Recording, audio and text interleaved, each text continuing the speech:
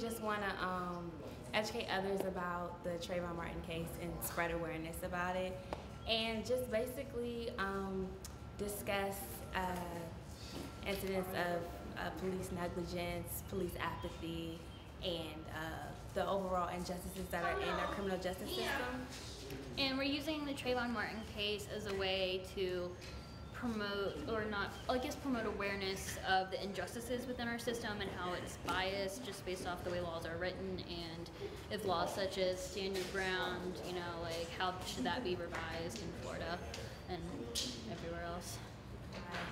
I just wanted to just educate people about the actualities of crime and who actually is involved in acting out on crime. Like, it's not just African Americans or minorities, or it's everyone.